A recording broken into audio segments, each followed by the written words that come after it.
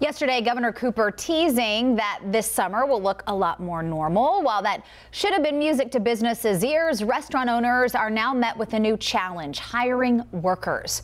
WCNC Charlotte's Lana Harris explains why that is. Good evening. Well, they say good help is hard to find, but apparently at this point, any help is hard to find. Of course, businesses are excited that the restrictions are ending soon so more people can dine with them. Problem is they're having trouble finding people who will work for them. After over a year of empty chairs and increased to-go orders, restaurant owners may finally get back to serving more people in person with the end to capacity limits and social distancing requirements coming June 1st. Yes, how cool is that? There's just one catch. It'll be good, but I need help. After having to run the business with a limited workforce, Angelo Tsepelis, the general manager of the French Quarter restaurant, says now it's hard to get them back. We're putting ads, on paper and on Facebook and online. It's just, the government funding, it's hard for people to want to come back to work.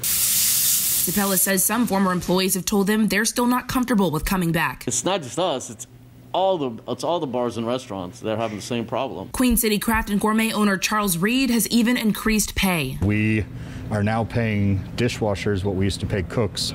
We're paying cooks what we used to pay managers, and we're paying managers more than we ever have by a lot. If you shut down and then tried to get people back, God help you. Dilworth neighborhood grill owner Matt Wolfart says a lot of his staffers have been with him long-term and believes it's in part because of benefits. We have a 401k plan, we have health insurance. Still, he's also added more benefits to ensure they stay around. Throughout the pandemic, we've guaranteed a level of tips for the servers, so if they ever went below a certain amount, we stepped in. Wolfart believes it could lead to a market where businesses have to incentivize workers or boost pay more than ever. If you've got people who are willing to work for this amount, then that's what it'll be. He says if it comes to that, we may just see a rise in the cost of food to offset it. It has to come from somewhere.